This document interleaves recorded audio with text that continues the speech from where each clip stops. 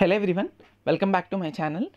ఇప్పుడు వచ్చేసినప్పటికీ AP ECET రిలేటెడ్గా ECE core syllabus analysis నేను చేస్తాను. కాబట్టి ఎవరన్నా మ్యాథ్స్, ఫిజిక్స్, కెమిస్ట్రీ సిలబస్ ఏంటి, ఎగ్జామ్ ఎప్పుడు ఉంటుంది, ఎగ్జామ్ ఫీ ఎంత, ఏ డాక్యుమెంట్స్ కావాలి, ఇవన్నీ కూడా 2024 రిలేటెడ్ అయినా మీరు మన డిస్క్రిప్షన్లోని నేను లింక్స్ పెడతాను. You can watch that. ఎందుకంటే మీకు క్లియర్ కట్గా ప్రతి ఒక్క పాయింట్లోని నేను హెల్ప్ చేస్తాను. కౌన్సిలింగ్ వరకు కూడా మన ఛానల్ ఫాలో అవుతూ ఉండండి. మీకు అప్డేట్స్ ఇస్తూ ఉంటా, ప్రతి దానికి తెలుస్తుంది. ఓకే, వాట్ ఈజ్ వాట్ అనేది మీకు అర్థమవుతుంది. కాబట్టి ఓకే, డిస్క్రిప్షన్లో లింక్స్ ఉంటే ఛానల్ని సబ్స్క్రైబ్ చేసుకోవడం మర్చిపోవద్దు. ఈ వీడియో అయితే మాత్రం ఎస్పెషల్లీ ఈసీ వాళ్ళకి next remaining core analysis branches కూడా నేను చేయడానికి రెడీగా ఉన్నాను, తర్వాత చేస్తాను. ఓకే, ఫస్ట్ వచ్చేసినప్పటికీ ఎవరికన్నా కూడా ఇది ఈసీ అనే కదా, ఎవరికన్నా కూడా ఎంపీసీ 100 మార్క్స్ ఉంటుంది, అందరికీ తెలిసిన విషయం. ఇంకొక 100 మార్క్స్ ఎవరు రిలేటెడ్ కోర్ ఆడుకుంటుంది. ఇప్పుడు ఆ 100 రిలేటెడ్ ఈసీ కోర్ అనాలిసిస్ నేను చెప్తాను.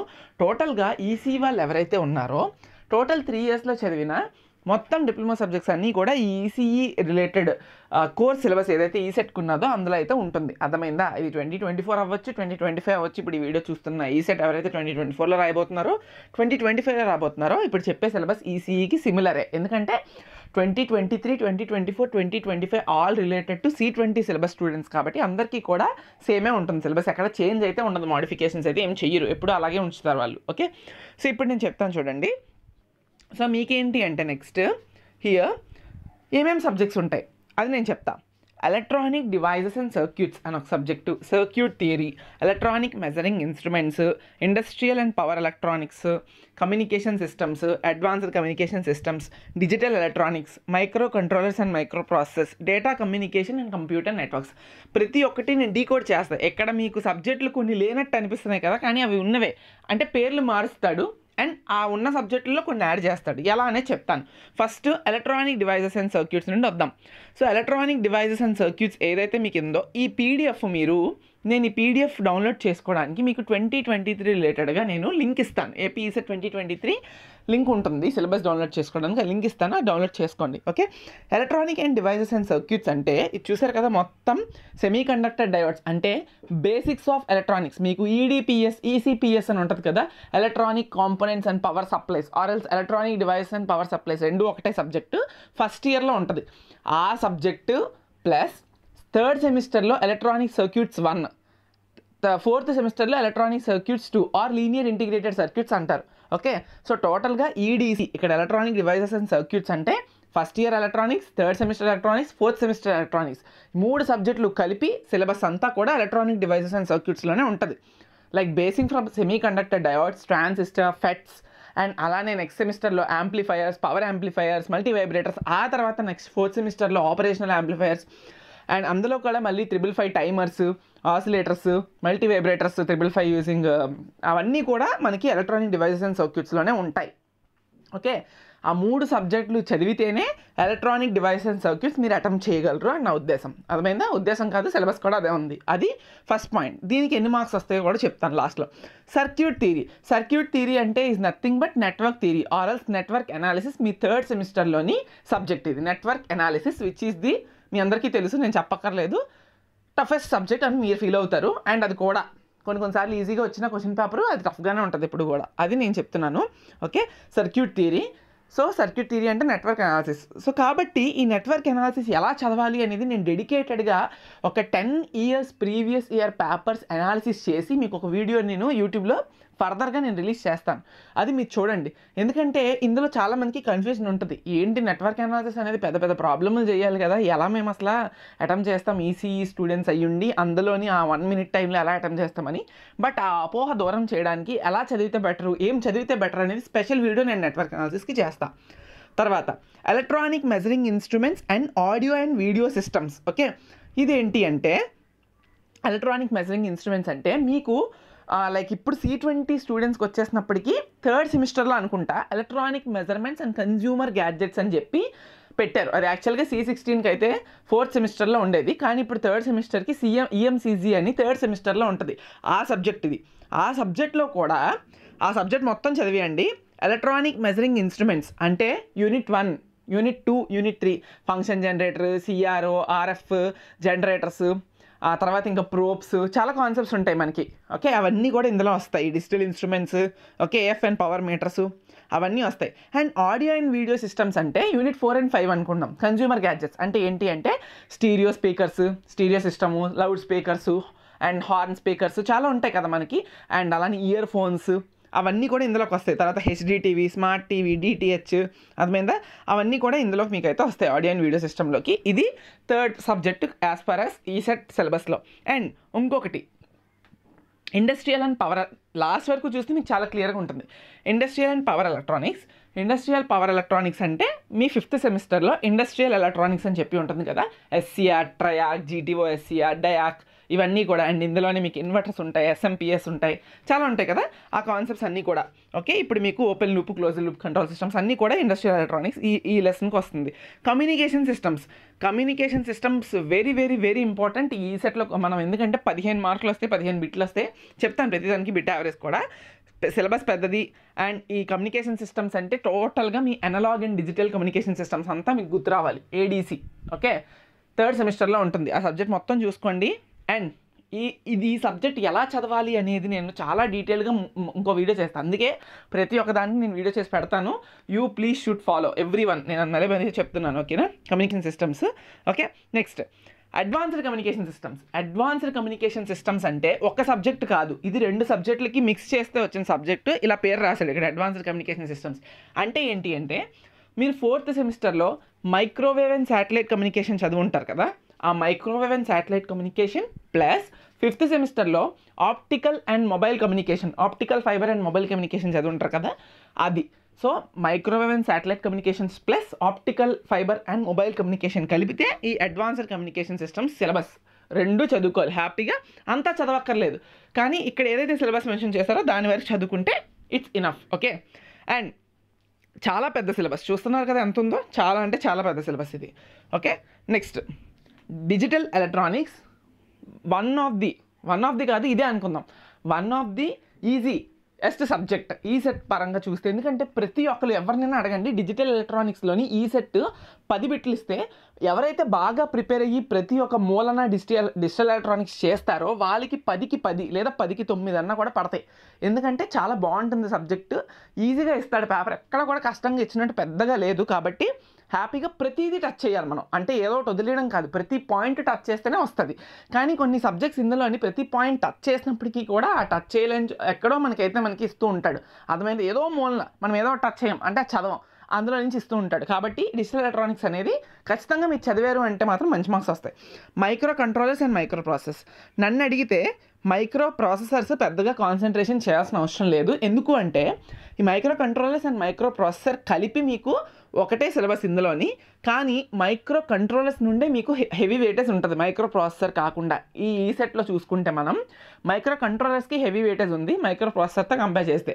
ఈ micro controllers and micro processors కలిపి 10 బిట్లు అడుగుతాడమ్మా. ఆ 10 బిట్లలోని మీకు ఆల్మోస్ట్ 7 బిట్స్ మైక్రో కంట్రోలర్స్ ఉంటాయి, ఒక 3 బిట్సే మైక్రో ప్రాసెస్ నుంచి వచ్చే ఛాన్స్ ఉంటుంది. కొన్నిసార్లు మైక్రో ప్రాసెస్ 4-5 కూడా అడగొచ్చు, కానీ హెవీ ఛాన్సెస్ మాత్రం మైక్రో కంట్రోలర్స్కి ఎక్కువ ఇవ్వండి. And data communication and computer networks అంటే ఏమీ లేదు. అండ్ ఇక్కడ మీకు చెప్పడం మర్చిపోయాను, ఈ ఎంపీఎంసీ ఏదైతే ఉందో micro processor 4th సెమిస్టర్లోని, micro controller 5th సెమిస్టర్లో ఉంటుంది మీ సబ్జెక్ట్స్లో. Data communication and computer networks ఈ విషయానికి వస్తే, data communication and computer network విషయానికి వస్తే మీకు ఇది కంప్యూటర్ హార్డ్వేర్ అండ్ నెట్వర్కింగ్ అని ఐ రిమెంబర్ 5th సెమిస్టర్లో మీకు ఉంటుంది కదా. అందులోని కంప్యూటర్ హార్డ్వేర్ పార్ట్ తీసేయండి. కంప్యూటర్ హార్డ్వేర్ అండ్ నెట్వర్కింగ్ కదా మీ సబ్జెక్ట్, కానీ అందులో కంప్యూటర్ హార్డ్వేర్ పార్ట్ అంటే సెల్ ఫోన్ సంథింగ్ ఉంటుంది, పోస్ట్, ఆ తర్వాత ఇవన్నీ ఉంటాయి కదా, like mother board components, mouse, keyboard, అవన్నీ చదవక్కర్లేదు. కంప్యూటర్ హార్డ్వేర్ పార్ట్ అవసరం లేదు. ఇదంతా కూడా data communication and networking part. అంటే ఓఎస్ఏ లేయర్స్ కోసం మొత్తం అంతా కూడా ఇందులో అడుగుతాడు. ఫ్రమ్ ది ఆ particular computer hardware and networking subject ఏదైతే ఉందో అందులోని 1-2 చాప్టర్స్ మీరు ఎక్స్క్లూడ్ చేసేస్తే 3-4-5 చాప్టర్స్ చదువుకుంటే చాలు. 3-4-5 కూడా ఇన్డెప్త్ చదవాలి.